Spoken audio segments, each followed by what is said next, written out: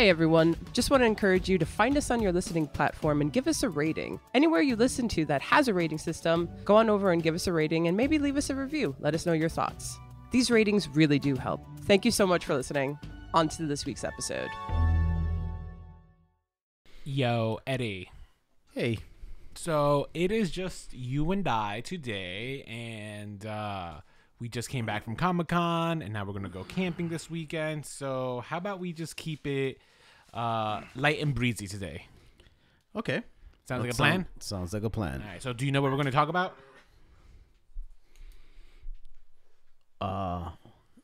Not 100%, no. No? All right, well, you clearly don't do any show prep. Well, I guess it's a surprise for everyone. But let's just say we're going to keep it in the Halloween season theme.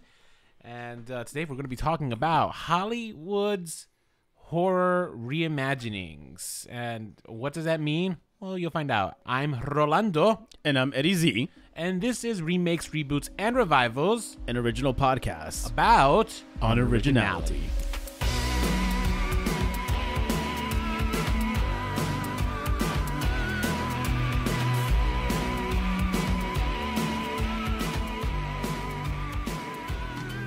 That's right. So it's just me and Eddie today. Nicole's not in. She is, I think she says she's in New England or something.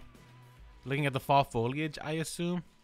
Or it could be work related. I don't remember what it is. But the point is, she's not here today, and it's just Eddie and I. We were going to talk about One Piece, but unfortunately, our guest isn't available until next week. So we'll have that one slated for you guys later this year. Before we go into today's episode, we have a quick announcement to make. Our friend Jane from the Thomas Edison Film Festival is inviting our listeners to come check out the Thomas Edison Film Festival's celebration of Hispanic Heritage Month.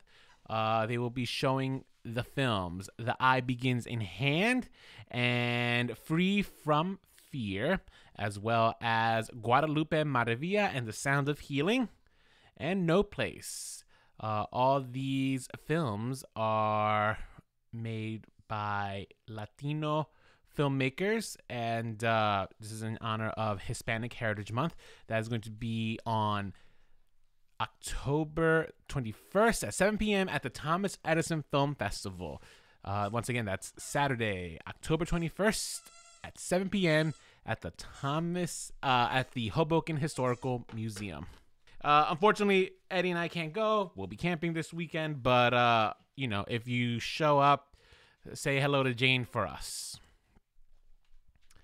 And I think we are ready to kick off the episode. So, Eddie, I want to name 3 movies. Can you name like their original counterpart? Ready? Okay. Okay. Happy Death Day. Groundhog's Day. Yeah, Groundhog's Day. And what about Freaky?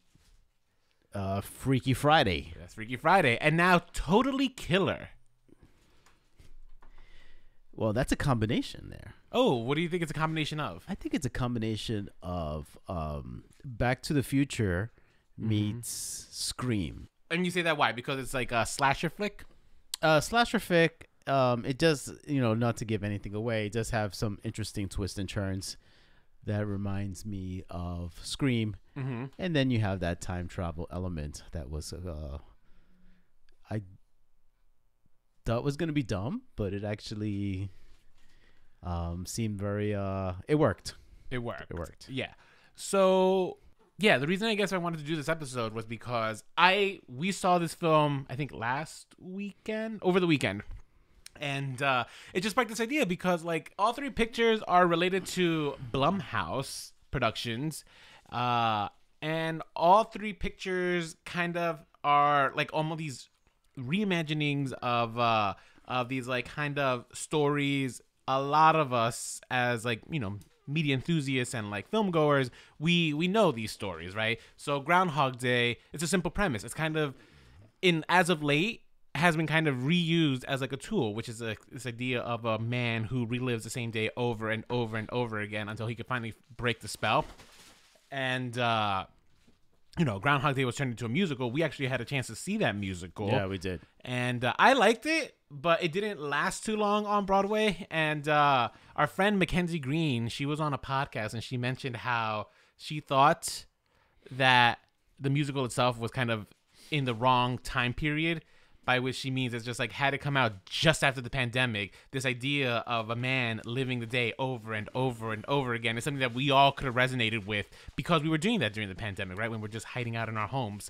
So when you think about it in that way, it's just like, oh, this musical could have been great if it had just come out like maybe a year or so later. Anyway, but Happy Death Day kind of takes that like kind of idea of someone living a day over and over again, but it's said they're introducing like a kind of a slasher element into it in the way that a main character, she's being hunted down by this killer who is every time she dies, she wakes up to the beginning of the day and she's trying to solve the mystery of who is this killer and why are they targeting her. And that was the first film that we saw. That one came out in the year 2017. Can you believe 2017? Wow. And I remember thinking, what a fun movie. I didn't think you could put these two genres together, not genres, but these two types of stories together and have such a fun piece, right? I don't know. Do you remember your first time when you saw this movie? No, I enjoyed it. I enjoyed the just the performance of the main character, and the main character, she was Jessica Roth. I've never seen her in anything else, but she plays Teresa and or Tree. So I was like just really not impressed by her, just her performance and how she kind of rolled with the punches. How she was that kind of like, just kind of like almost the action hero in that sense. No, it was a very much a fun movie. I like the mystery behind it. I would have not done with a sequel, even though it was kind of fun to revisit this movie. Yeah, so there was the sequel, which is Happy Death Day to You, right? And that one came out the following year. It was announced the following year. It came out in 2019. Yeah. And I agree. The sequel, I don't think was needed. I didn't hate it. I didn't hate it either. It definitely solved like what was happening, like the mysteries that were happening in the first one. That I would have been fine without too. Yeah, knowing. I agree. But hey. Yeah. No, I agree with you. I don't think we needed like a sequel to kind of explain why she's stuck in this time loop, but they explored it, and it came. I think it was like mixed results. I enjoyed the film, but I didn't love it as much as I loved the first one. And I think one of the things I loved about the first one was how it felt. It felt fresh, right? Like it just felt original, despite the fact that like this is a plot that we've seen before, specifically in Groundhog Day. So I just remember thinking, it's just like, wow, this is crazy. I can't believe that they made this movie and they made it so fun. But then it was a few years later in 2019 when a new movie 2020 when a new movie came out, and that was called Freaky. It's also by Blumhouse Productions, and this one features Vince Vaughn as a killer. Now, Freaky, as you mentioned, is based off of Freaky Friday. So Eddie, do you remember the plot of Freaky Friday in a summary? Well, Friday. Mother and daughter kind of at odds, kind of total opposites in some ways. Kind of like make a statement and leads into like changing of souls that one they switch bodies. Yeah, so it's a body switch comedy that is a mother and a daughter switching place and having to live each other's lives for, is it just a day or is it like a few days? I don't remember. I think it's a few days. I think it's like a few more days than one also. day. Yeah. It's like an old movie. It got remade in the aughts by Lindsay Lohan. With Lindsay Lohan and Jamie Lee Curtis. And it was quite popular, right? I haven't seen the remake, to be honest. I've only seen the remake? No, I've only seen the original one because they used to play it a lot on Disney Channel. Oh my Weirdly, God. right? So if we know it's down the line when they will remake Freaky Friday, probably on like Disney Plus. I'm gonna have to watch it, and we'll cover it on the podcast. But yeah, Freaky takes that kind of idea, but in this one, it's like this like nice girl switching bodies with this serial killer played by Vince Vaughn. And Vince Vaughn, now the serial killer who is inhabited by the sweet teenage girl, kind of has to deal with what does it mean to be like this big hulking kind of clumsy man. And the serial killer, now in the body of a young girl, can now go off and commit crimes as a young woman and be not the suspect, right? It was kind of silly. It was definitely irreverent. And I remember when we saw this one, it didn't hit as well as Happy Death Day did to me. Well, I mean, why do you think that is? I don't know. I think there were kind of some beats missed in this one. I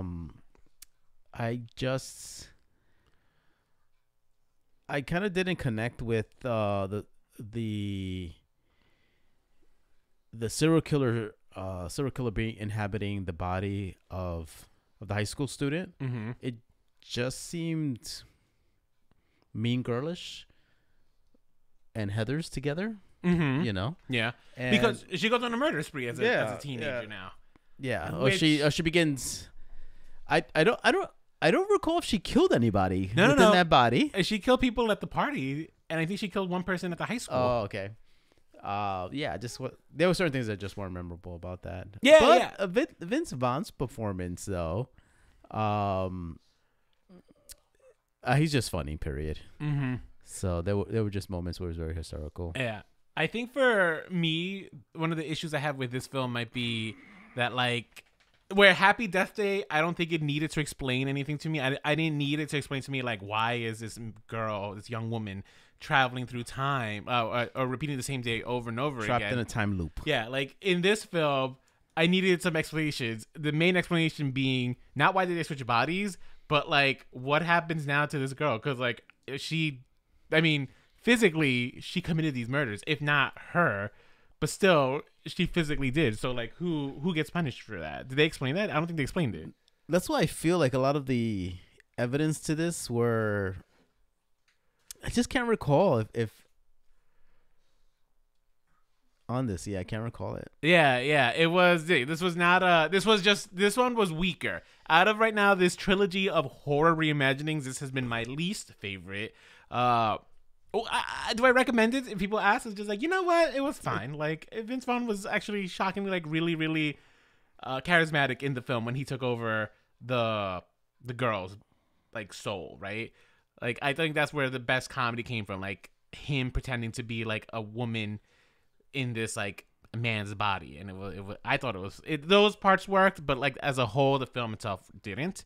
But, again, what I found interesting, though, I will say, was just like, oh, I do like this, like, kind of slasher element being introduced to this, again, classic story we know, the body swap film. Did you expect there to be another one, like another type of, like, these classic movies being, like, reimagined as, like, horror films? Yes, I do. You did? Yes. At the time when we saw Freaky? Yes. Which one? Wait. Are you trying to say, like, these ideas? Yeah. Yeah, the whole body swap thing? No. Not necessarily. Like, I meant like a classic movie that we all know, but like reimagined as like a horror film. Oh, okay. No. So not you per just se. No. Yeah, like Not per se. okay. Yeah, because we saw this during the pandemic, so I necessarily wasn't thinking that this was going to be a continuing trend, especially because. Freaky didn't perform as well as Happy Death Day did in the box office. Freaky had a budget of $6 million. It only took in $18.1 million, so that's like 3 times its cost, sure. But you also got to keep in mind, though, the film also did come out during the pandemic, so that could have been a reason why it was hindered. We'll never know. As opposed to Happy Death Day, that one had a budget of $4.8 million, and it took in $125 million, which is bonkers. Right? Yeah. But it was a fun movie. I understand. It was a fun movie. I mean, the cast was just really... I found like enjoyable to watch. Really. Yeah. I agree. And I just didn't feel that it just didn't. The elements weren't there for Freaky just as well. All right, let's flash forward now to 2023, where we now get this new movie called Totally Killer. And Totally Killer is, as you pointed out, a film that kind of blends Back to the Future, right? So we have someone who's out of time in the past. And in this one, they introduce a horror element as a slasher flick. She's trying to solve the murders of these high school students from the 80s in order to prevent the death of her mother in the present. Yeah. Right? And at the same time, she's also trying to figure out how to get back home. There's that race against time to get back home before she's stuck here permanently, which I think was an element also in Back to the Future. More importantly, to try not to mess up time so much that she won't exist. Similar in that idea. Well, yeah. So yes, I know that in the story, and once again with time travel, it gets all messy. Yeah. So I know when that question came up, when it has that meta moment where it's like, I mean, throughout the whole movie, she's asking everybody, "Did you see Back to the Future?" Yes. Did you see Back to the Future? Right. So she keeps saying that, and then the person that becomes her ally, who helps her, the person who originally built the time machine or came up with the idea of the time machine, she like lets her know, like, when the question comes up, if I don't do this, will I disappear? Will I fade away? Like in Back to the Future. And so supposedly the idea is that she just wouldn't be that person. Mm-hmm. So that should be returning to. So I just found that was pretty interesting. Mm-hmm. Yeah. That was pretty interesting.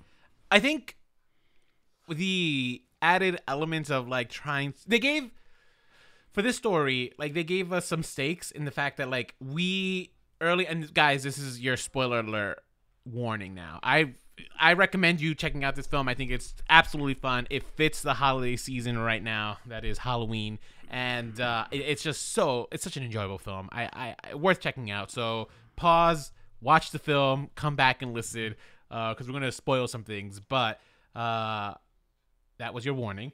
Yeah, I think my favorite parts about the film, though, was kind of how it kind of worked in kind of calling out kind of Back to the Future's flaws. When you really think about Back to the Future and its flaws, not necessarily as a film, I'm talking about its flaws in the logic.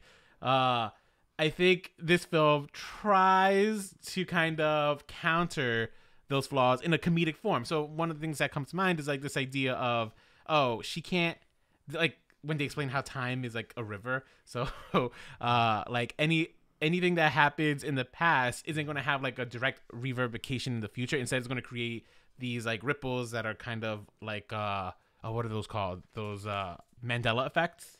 Yes. Right. And that's kind of how they're explaining how like things are happening simultaneously, because we're seeing two time periods, right? Unlike in Back to the Future, where we just stick to the one time period. In this film, we see both the past and bits of the present as it undergoes these big changes based off of our main character, played by Kieran Shipka, who, you know, she was Sabrina in The Chilling Adventures of Sabrina, which we covered very early in our podcast career here. But any changes that she makes is having ramifications in the present, but they're not felt per se as much as they are become like kind of these weird whispers. It's not until the very end, which is where I find funny, where she has now stepped into this brand new life, and luckily her friends from the past thought ahead to like kind of leave her like a journal with like, these are the major changes that we assume have happened to you. Yeah. And now she's able to just kind of play catch up, which I thought was funny. One of those like jokes that worked. Yeah, in my it's opinion. Something that Marty McFly did not have. Yeah. When he changes everything and he ends up in kind of like the perfect timeline, all the things that have transpired, he wasn't part of. Mm-hmm. Not really. And the doc should have known this. Like, he should have at least foreseen that he should leave him like a journal, being like, this seems like a major life change. I don't know, like I'm thinking now to the Spider-Man movies, the Spider-Verse ones, where they're doing like these canon events, right? So like I think on some level, like you should know, it's like this seems like an important thing I should write down just in case. You have a brother now, you know, you won the lottery. I don't know, whatever it may be. So that's one of the things I enjoyed in this film. Outside of the comedy, I think the comedy in this movie was so sharp. Kind of not criticizing, but like kind of poking fun at the 80s and how wild of a time they were. Like, there's like this recurring joke of the character. What is her name? She is Jamie. Of Jamie going to the school and giving these elaborate backstories about why she needs information, not realizing that the receptionists don't care. This is pre 9/11. They just like give you any information you ask and no questions asked. I thought those were like funny moments. The mom smoking cigarettes in her station wagon with like the two infants in the back seat. I thought that was another funny joke, and how problematic the way people spoke in the 80s and treated others was another great call out in this film. It was just funny. Like, they did it in a way that was not complete. It wasn't the jokes weren't completely like kind of shredding the 80s. It was more like just poking fun of like the times have really changed. Yeah, definitely. Yeah. Anything that stood out for you? Well, so similar to Scream, and even probably later on the sequels to Scream is, so we know that the connection to the serial killer and to the main character has to do with her mother. Right. Well, the serial killer had killed 3 of her mother's best friends. Mm-hmm. Right. And then she thought she was going to be next. Right. So this is a teenager, then turned into a woman who survived the horror of this and prepared herself to the possibility that that one day that she would have to face off with this killer. Mm-hmm. So you get to see her fighting back. Mm-hmm. You know, being prepared. Like, she prepared. She took the survival skills. You know, so we kind of see that whole final girl fight between her and the slasher. That was, and a mother. Also has transferred this information to the daughter. So there's a scene where the daughter, Jamie, the main character, says, "Yeah, I've been taking defense courses ever since I was like a toddler." Mm-hmm. You know, like something to that effect.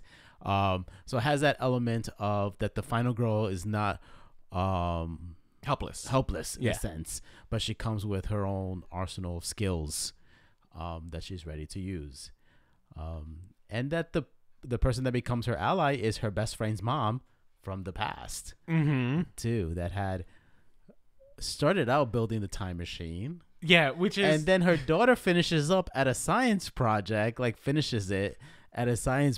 I found so weird. It's just like, it's such a MacGuffin it's just like a random thing. It's like, so I'm like working on this time machine as my science project. It felt so Disney Channel original movie. Like, it was like no big deal. Just I'm just working on this time machine. It's just like, just working on this time machine, like all high school students do, right? But she was working off of her mom's plans, and it was because the killer had stabbed the machine. That's what conducted enough energy for her to travel back through time. Yeah. There was also another like throwaway line that just is, it makes no sense, but like they say it with such conviction, and that you don't even think about it, but it's just like, it needed Wi-Fi too, so that way you can know where you are in time. It's just like the GPS. What? Yeah. Like, that makes sure. Yeah. Sure. Yeah. Oh, that makes sense. Movie was still. I think this. You know what I liked about this movie? Much like Happy Death Day, it was just silly. It was kind of just silly fun. Like, one of the scenes that comes to mind in this new one, and Totally Killer, was the dodgeball scene, right? Yeah. Like, because I grew up also with dodgeball, and you forget how violent it is. I'm assuming that's just a sport that no kids really need to learn, because what are you learning with dodgeball? Were you bad at dodgeball growing up? I think I was in the middle. Oh. In the sense of that I got a couple of hits, but I knew by mid-game I was gonna be down soon. Yeah, I was big, I was, so I was always like a big target. Yeah. I would be one of the first ones out and stuff. Yeah, that talk about repressed memories. Yeah. When I watched this was, movie. The other way that I think you're right, because this film does harken to Scream at times, is we had two killers in this film. We had two killers in the sense that they were. That's a twist, yeah. Yeah, that was. And once again, it's like a twist. Because yeah, how they're two killers is a twist, and it's played so, off of the time traveling aspect too. Yeah. Which I thought it worked. I think by the end of it worked. Like I really, when we picked this movie to watch, I thought it was going to be just like something to be like, haha, no big deal. But I kind of came out really like enjoying this film. And I really, really love, I kind of hope this is a trend that we keep seeing, but like these horror reimaginings for, of like kind of these classic stories that we know. The one thing about this movie that kind of did drive me crazy was its timeline, because since it takes place in the 80s, I think it was like 35, 36 years ago, basically my age. But like she's like a 16-year-old girl. That means like her parents got together soon after college, but they waited a long time before they had kids. Yeah. Like that was weird because I was doing the math on this. It was just I was like, doing the math. Yeah, it was just gay like, math while watching this movie. Yeah, it was just like, so technically her mom is this age, and she's 16. The parents had her then when they were in their 30s. Yeah, basically, their 30s, which is normal, and there's which nothing wrong with that. Yeah, because it's so the way they talk, it made it seem like, oh yeah, I knew your dad in high school, but we never got together. And then we went off to college, and then different college, and then we came back together. Yeah. We came back from college. Then we like got together, and then the thing was, okay. Then the thing was, oh yeah, and then we went on this ride, right? This ride at the carnival, and then that's when I got sick and I knew I was pregnant of you. Right. You know, that kind of thing. And then I'm just like saying, wait a minute. How old were they? Okay, so 36. They probably were, 20. Yeah, no, they were wait. I did the math. They were in their 30s when they would have had her, because she would have been 30s. Yeah, okay. She would have been, no, because the mom. All right, then I was thinking too, you're 30-something years old and you're going on that fucking ride? Yeah.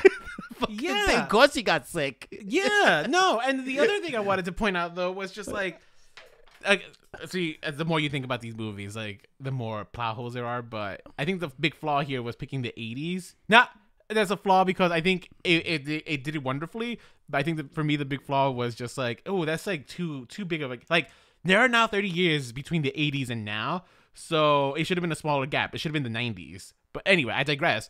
The other major issue I had though was because the theme park that they were in, that kind of is like one of the big important settings for this movie, is a really popular place in the 80s, but by the time we get to the present, it's kind of decrepit and falling apart. 18 years ago, or 16 years ago, right, from when our main character is born, I don't think it would people have been going to it already, right, or not? Well, that's, I guess, my question. Like, would this theme park be? I guess like don't look too hard. Yeah, because that's me overthinking it. At the end of the day, I feel like it's like a place where, like, okay, what do we got to do? Well, we can, like, what are you doing tonight? Oh, well, the carnival's still going on. We can go by the carnival, hang out there. You know. Yeah. But no, that's clearly nitpicking, overthinking this film. I don't think you need to do that. Like, if you're looking for a fun, scary movie, it's not scary. It's really just more of a thriller. Yeah. But if you're looking for something to just really set that mood for October, I highly recommend this film.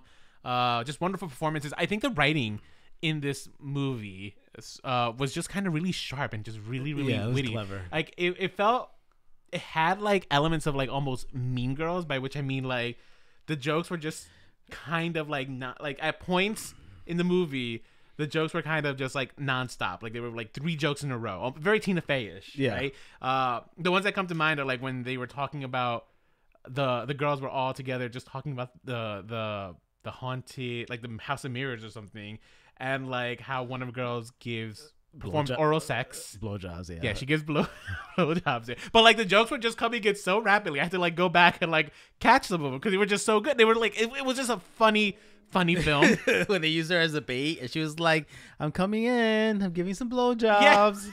It's just ridiculous. It was just a silly movie. Highly recommend. And I think the other thing that I like about it though is just like that time travel element. I don't know. I'm really I said this earlier. I'm really digging these horror films that are really trying to just remix these properties that we have seen in the past. And I told you when I planned this episode that you should try to think of something that you might pitch because I already came up with mine. Do you want to hear mine? Tell me. I think the next movie that can be done. So Blumhouse, if you guys are listening, of course they are, right? Here's my pitch. But I think what you guys should do next is like Footloose meets slasher.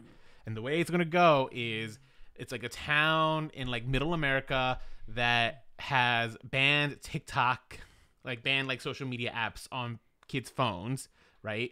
Because years ago, when the app started like kind of blowing up, kids were doing these like silly dances and mysteriously getting murdered after their videos would go viral or something, right? So they were banned in this town, and it's kind of like believed to be this curse. And now this new girl moves in from like, let's say LA or New York with her family. She still has dreams of being an influencer, so she's not going to delete her app. She's, in fact, by her bringing the app, she's like kind of reigniting something in everybody who starts doing these TikTok dances again. And now the murders begin again. And the town kind of believes it is like an entity out there, but she's just like, no, it's definitely somebody. And she's going to try to get to the bottom of it. That is my pitch. Footloose meets slasher. What do you think? There's something there. I think there's something there. Thank you. There's something there. What's do you have one? No. All right. I was thinking. I was thinking about this. Because even the ones we were talking about, I was like, oh, it's been done. Yeah, I said Herbie. It's been done. Herbie Hancock? No.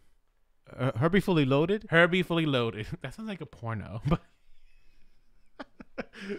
it's an innocent movie. It is an innocent movie about a talking car. No, it doesn't talk. It's just a buggy, right? Yeah. It has like... It honks. Okay, that's what it is. Also starring Lindsay Lohan. Wow. Oh, well, that's the remake. That is the remake. I haven't seen the original. I only know of the Lindsay Lohan remake. But then you were just like, that's called Christine. And you're like, oh, you're right. And then I was just like, what about Breakfast Club? And that kind of exists. That's the Faculty. The Faculty, which is one of my favorite films, which I still will die if they ever remake it because I think it could make a great TV series, like a one-season TV series. You know what? Give it to Mike Flanagan. Give it to Mike Flanagan because he makes some of my favorite horror things. We're watching The Fall of the House of Usher, and I cannot wait till we cover it on the podcast because it qualifies. There was a film from, I think, the 1950s that's apparently a classic. Did you know it was a classic? Which one? Wait. The House of Usher. Oh, yeah, I know. Oh, you know of it? Yeah. I've never seen it. I'm actually looking forward to it because this show is so good. I'm looking forward to the movie, which apparently is also good.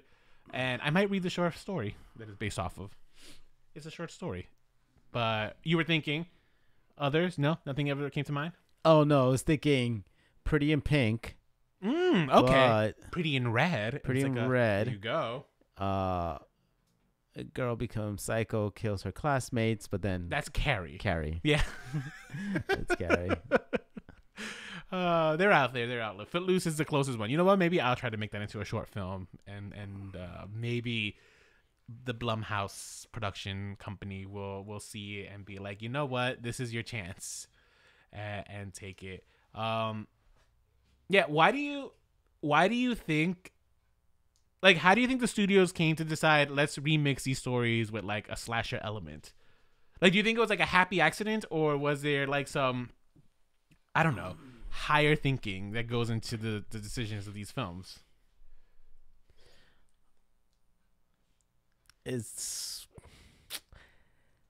I just want to. No, I feel like there's just always like I think we do it all the time too when we see a movie and we think, oh, how could this be better, or how about if we add like this color to it, or change this up.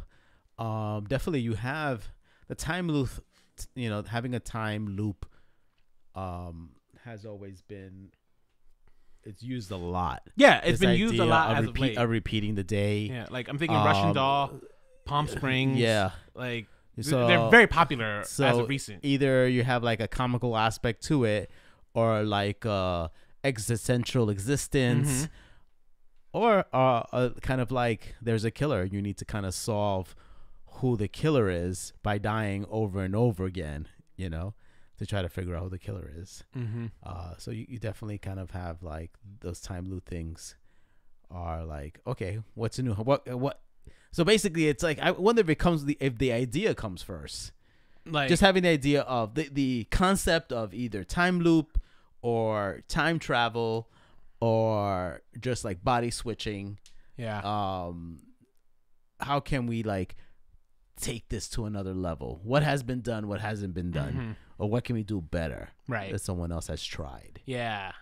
I don't know, because especially now I'm a teacher, guys. I'm a professor, and one of the things that I have been preaching in the class, which is it's so boring. I think not boring, but it's like kind of I can't believe I'm saying this, but like, you know how like I've been teaching the kids how like everything in Hollywood is just like mass produced, and you can't anything that we think is original is just kind of a rehashing of something else, right? That's just a very common thing that I'm teaching them in this course, Media and American Society, guys.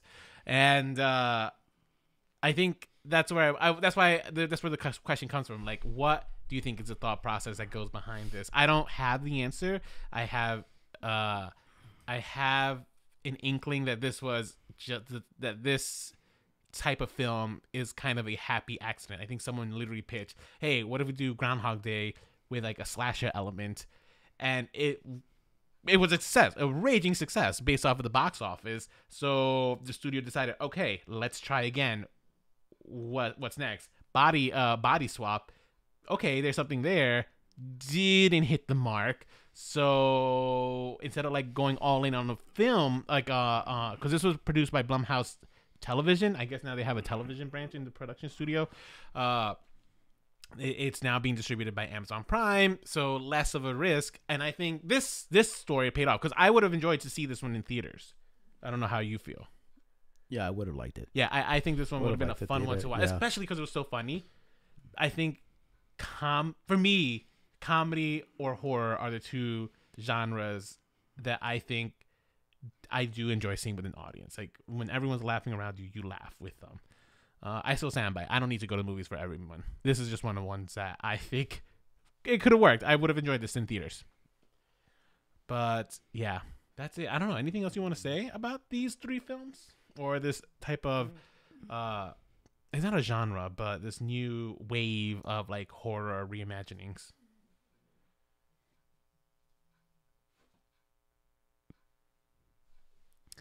No, I think it's I'm all for it. Mm-hmm. I'm all for like, well, like once again, anything like, you know, like just taking it to the next level, giving us something new, you know. I mean, this mashup of time travel and slasher definitely created a new kind of funny horror to it. And, you know, he had that kind of like the element of like appreciate what you have, because you never know when you're going to lose it, Mm-hmm. you know, and the second chance aspect too. Yeah. I think that was the other core of the story that we didn't talk about. It was a mother-daughter story. Yeah. Also, right? Because she comes to find out that her mother, who is in the present when we meet her, like one of the nicest, most Respectful people. Yeah. And when we go to the past, she's like the queen bee, raging bitch. And she's so good. Yeah, oh my God. yeah. Yeah, that's right. She's also she's a young woman from Cruel Summer. Yeah. Which I loved. That's another show, guys. I highly recommend. The first season of Cruel Summer. It's so good. And yeah, but yeah, this is a mother-daughter story. Again, similar to Marty McFly and like his parents in Back to the Future.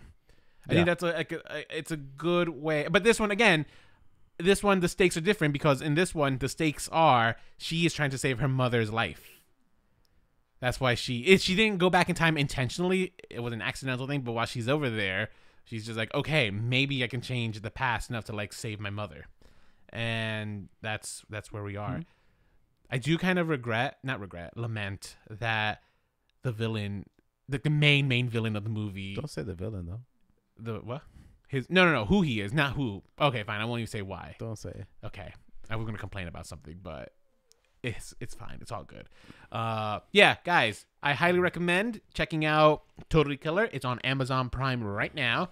And once again, guys, come celebrate Hispanic Heritage Month, right? That's what it's called. We call Latino. Latino Heritage. I think most people are not preferring. Okay, so Latino Heritage Month with the Thomas Edison Film Festival at the Hoboken Historical Museum on Saturday, and watch a selection of independent short films by Latino directors and artists, creators. And what time is that event? It's at 7 p.m. on Saturday. Will there be snacks? There's always snacks. They always usually have wine as well. Worth it, guys. Go check it out. Support my good friend Jane at the Thomas Edison Film Festival. And guys, also, if you checked out Totally Killer, let us know what you thought. If you checked out Freaky or Happy Death Day, share your thoughts with us. Email us. Our email is remakesrebootsrevivals@gmail.com. You can also hit us up on Instagram. Our handle is remakesrebootsrevivals. And if you enjoyed this episode, which you probably didn't because Nicole wasn't here, but, throw me a bone here. Leave us a rating on whatever device, whatever podcast streaming service you're using, and leave us nice comments and stuff. We love to hear from you. And I think that's it. Are you excited for the rest of October? Yes. Halloween is right around the corner. We got a couple of Halloween parties. Yeah, we got some costumes that we're gonna have costumes. Should I spoil it for what I am? No, post them on our Instagram. All right, fine. We'll post them on Instagram. See what Rolando is wearing for Halloween. And what else? Anything else? That's it. I'm looking forward to talk about Fall of the House of Usher. That much is true. That's a crazy show. I can't wait. I'm such a Mike Flanagan fanboy. I'm still thinking about episode 2. I know. I'm still stuck on episode. Just like those images are still like in my head. It's good. It's a good show. Can't wait. So guys, listen, because in a couple of weeks when we're covering it for the Halloween weekend, it's gonna go down. There's gonna be lots of spoilers. So this is your warning. Check out this show. It's going to be a good episode because I have a feeling Nicole is going to love this. I think she is a fan of Mike Flanagan now. So that's it. Well, Eddie, thank you for being here with me. Thank you for having me. Yeah. I'm part of the podcast. I know you're the new co-host. Yes. So with that said, until next time, stay unoriginal.